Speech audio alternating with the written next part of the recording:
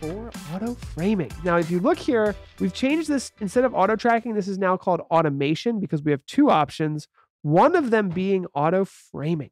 And this is a cool one. So I'm just going to go ahead and I'm just going to zoom it out of here though, so that I think the best way to show this is to have it zoomed out first, because basically what it does is zoom in on everyone.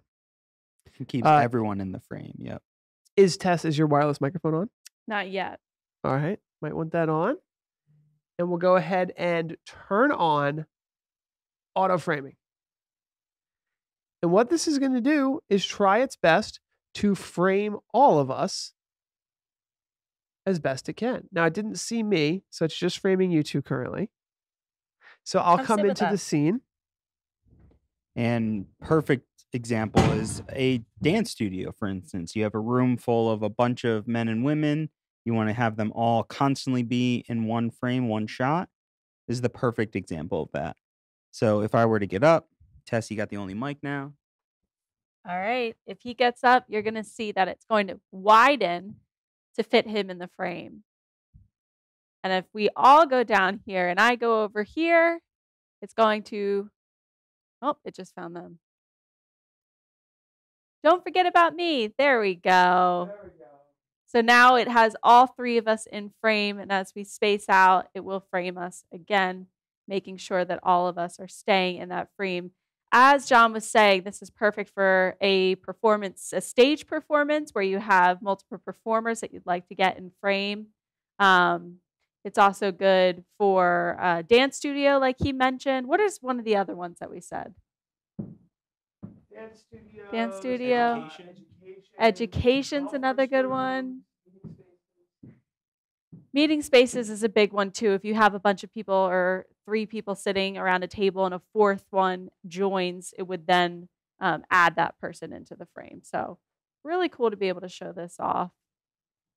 The only major limit is the width, the field of view of the camera. Mm-hmm. Like it can only go out so far.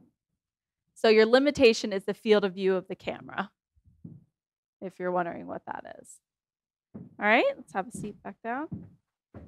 I'm going to come sit with you guys just so they can see how. Yeah, come sit back down so we can see it recenter here. And now we are all in frame. It's a cool feature. Oh, James says that's really amazing. Looks like we're a part of a sitcom group now. It's a cool feature. I mean, it really, really works well. The farther away the camera is from the subjects, the better it will work, because the more it will be able to zoom out. Mm-hmm. And, you know, an amazing statistic for our cameras is that the PTZOptics Move 4K 30X can track someone up to 300 feet away. Wow. And I think the 20X might be 250 and the 12X is 200. I might be a little off on that, but it's on our website. So the farther away you are, can you use dynamic zoom with auto framing? I don't know if we tested that. Well, I think I have it on right now. And the answer is actually no. That's just with zoom. Well, actually, let me try. Nope. Yeah, that won't work. Oh my gosh. It works a little bit, but it kind of fights you.